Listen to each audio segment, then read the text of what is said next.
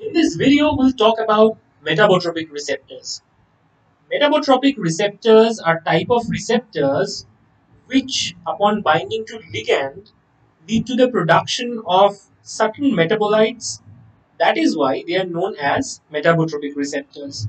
Generally, metabotropic receptors are G protein coupled receptors, and when it is activated, it can lead to activation of several other intracellular components and second messengers that might trigger other intracellular events.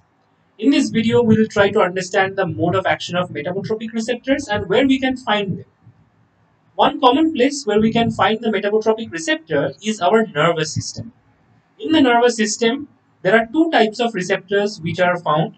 One is ionotropic receptors, another is metabotropic receptors. And in this video, we'll focus on the metabotropic receptors and its mode of action. Before starting, we should understand that ionotropic receptors are important for fast response, whereas metabotropic receptors are generally slow in terms of responsivity. We would understand why that is important in a moment. So let's try to understand what are the ligands for metabotropic receptors. Metabotropic receptors could have a large variety of ligands. That is like small molecules, transmitters, monoamines, peptides, hormones, and even gaseous molecules. We can try to understand the mechanism of action by taking some live examples. We can see metabotropic receptors in our nose, in our olfactory system.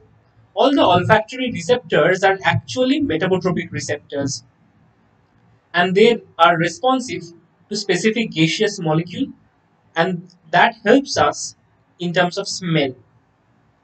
So olfactory receptors are metabotropic receptors. So here we are seeing a portion of the olfactory epithelia. Here you can see there are ligands, maybe a gaseous ligand which can bind to olfactory receptor marked here in green. This ligand binding triggers a G protein coupled receptor response. So the alpha subunit of G protein gets dissociated and it activates adenylate cyclase.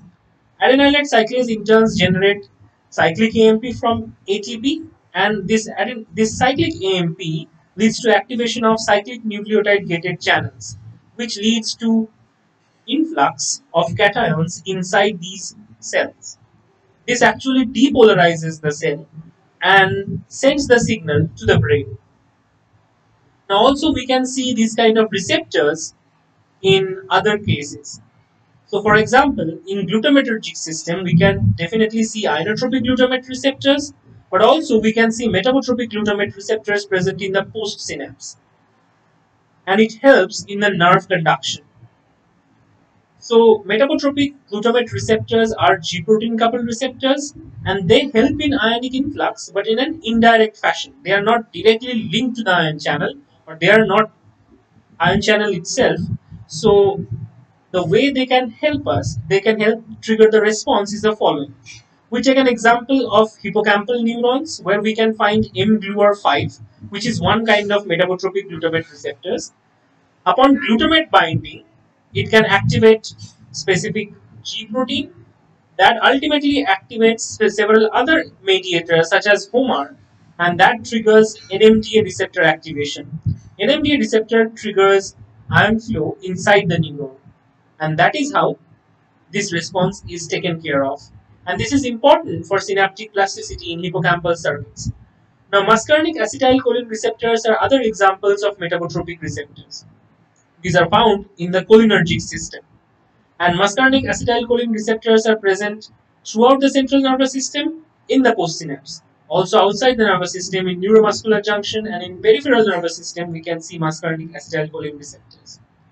So muscarinic acetylcholine receptors upon acetylcholine binding triggers a GQ mediated response which can further activate phospholipase C, thereby activating second messengers like IP3 and DAG, which has their own downstream effects. Alternatively, the muscarinic acetylcholine receptor can trigger GI or GO type of receptors or G proteins. So the GI protein inhibits the adenylate cycles, and that leads to depletion of cyclic AMP level. That means that ATP cannot be generated to cyclic AMP. This decrease in cyclic AMP level is also important, and it actually regulates the activity of nucleotide gated ion channels, and thereby it modulates neuronal activity. We can also find another example in the GABAergic system. So the GABA B type receptor is actually an example of metabotropic receptor, and it works via GI type of G protein.